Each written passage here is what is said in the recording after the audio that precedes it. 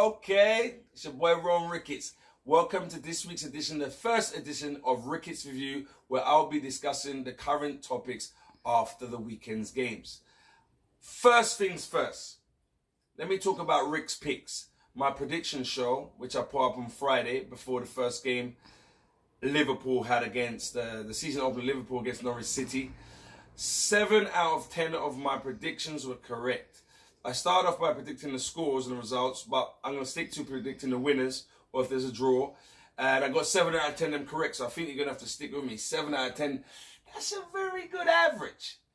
Okay, so yeah, 7 out of 10. Start following me on Rick's Picks. Let me know how your bets go. And I'm going to keep giving you some winning predictions. Anyway, the 3 topics that I'm going to be discussing in Rick's Picks will be Frank Lampard's debut game, which turned out in a disgraceful 4-1 defeat against Manchester United. And the second topic will be Neymar. Apparently, there's no U-turn. It can't be resolved, this situation, which I don't know what it is at PSG. Apparently, once out. And the third thing we're discussing is Jose Mourinho's criticism of Abraham and Mount, or also of the decision Lampard took to play those two in such a big game in his debut opening game in his Premier League career as a manager. So first up, let's talk about, which one should we go into first? I'm going to leave the best to last. The one I'm going to leave to last is the Jose Mourinho criticism of the decision Lampard took to start Abraham and Mount in such a crucial game. So let's go into Neymar. Neymar situation. Apparently, he's unstable at PSG. Apparently, he's not happy. Apparently, he's underachieved. If you go and look at Neymar's stats, I'm not a guy that just relies solely on stats. But Neymar's stats are phenomenal in terms of his goals to game ratio since he's been at PSG. They've won back-to-back titles, won a couple cups. And as far as I'm concerned, Neymar's been phenomenal, him individually. Have they won the Champions League, which was the actual objective when they signed him? No, they have not.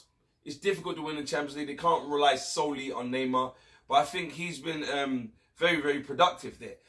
That's on the field. Off the field, we know Neymar is a superstar. So I know commercially he's probably made them so much money. So I don't know what's the big hoo-hurrah there.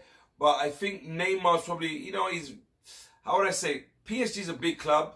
He probably loves it there. But I think the league in general, maybe he's missing playing in a league where there's more coverage and just a bit more, I want to say, glamour. And I think he maybe wants to go back to Barcelona, Spain, and then after that, a few years after that, he probably want to go back to Brazil. Who knows? He might even want to go to the Premier League.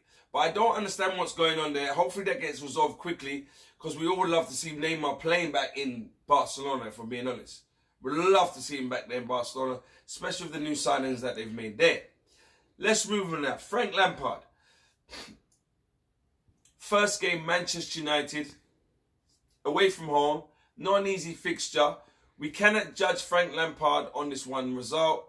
I like the fact that Chelsea have given a young English manager the opportunity to manage a club so early in his career.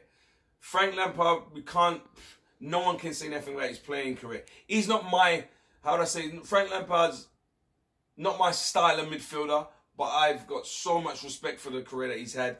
Chelsea's all-time leading goal scorer as a central midfield player, phenomenal. As a coach, he went into Derby, done a phenomenal job. I keep a close eye on what's going on, mainly through because of Jody Morris, who's a guy that I've played against, but I've heard so much great things about him as a coach. So through Jody, I always keep a close eye on what he's doing, and they moved to Derby. They did a fantastic job in their first season there. Yesterday's game was against Manchester United. In my opinion, the first half, Chelsea were the better team. Manchester United were very fortunate not to be behind. So people seem to forget that straight away when they look at the scoreline and go 4-0, oh, they got thumped. Why did he start this player? Why did he start that player? I think Frank Lampard has gone in there and he's done an amazing job so far. They're playing some good football and they're just very unfortunate. And they didn't have the killer instinct. So, I mean, when you're playing in these games, I remember playing in games against top teams away from home. You're not going to get lots of opportunities. They actually dominated them in terms of possession and had opportunities, and they just didn't finish them off. So that has nothing to do with Frank Lampard. I mean, it's the players. They got to look at themselves And I know they will be. They know they will. They're not going to be looking to use Frank as a scapegoat so early in the season. So hopefully the Chelsea fans, you look to stay calm. I know Frank's a legend, so you're not going to be jumping on his back. Stay calm and support the team and support the youngsters. That's the most important thing. Third topic, and very important, Jose Mourinho, a guy that I respect Jose Mourinho for what he's done in his career, but I was always very critical of him in terms of giving young players a chance. He was one of the first people that came in the scene when Roman Abramovich had money, and he was spending left, right, and centre. If you got that money to spend, you want to win the league, you're probably going to spend the money. But I've always looked at him and said, why is he not giving youngsters a chance? Then he gets the job later on down the line at Manchester United.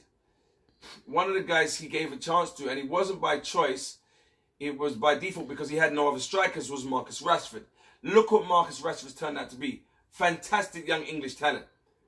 So this guy's come on now, and all of a sudden now Man United end up selling Lukaku to Inter Milan to give Rashford, to give Martial the nod and make them be the kind of first names in the team sheet in a striking position. And you've seen what the dividends is paying. And whether he scored 2 yesterday, Rashford, whether he scored 2 or not, these young players deserve an opportunity. But Jose Mourinho, he didn't give him his opportunity because he wanted to. But now Frank Lampard is doing something I consider extremely brave. Extremely brave. He's giving young players, homegrown talent like Mount and Abraham, the opportunity to start in big games, first game of the season. That's massive. So the result, this is what I don't like. Mourinho sat up there and he's saying he made a bad decision. Why? Because they lost 4-0? Because Chelsea should have been up in the first half. And if they would have scored the goals with those young players on the pitch, everyone would have said, wow, great decision. He's sticking by the young talent. It is a fine line. It's a fine line. And this is why people in the media sometimes, they distort our perspective on the game and perspective of the talent of a coach like Lampard and his decision to do what Pochettino's done for the last few years, and he's blooded in young English talent. Tim Sherwood done at Spurs. So this is why I'm here to talk, because, and I can't talk bad about Mourinho because he's had a phenomenal career as a coach, but I've got to make sure that I give you like the real of this. Frank Lampard made a great decision to start these young players because they're good enough. And they need to be given the true, genuine opportunities in the big games. So well done to you, Frank. Mourinho, you need to listen. You need to kind of retract what you're saying and realize you've been in that position. And Rashford, he got his debut, I think it was against Arsenal, and he was a star of the game.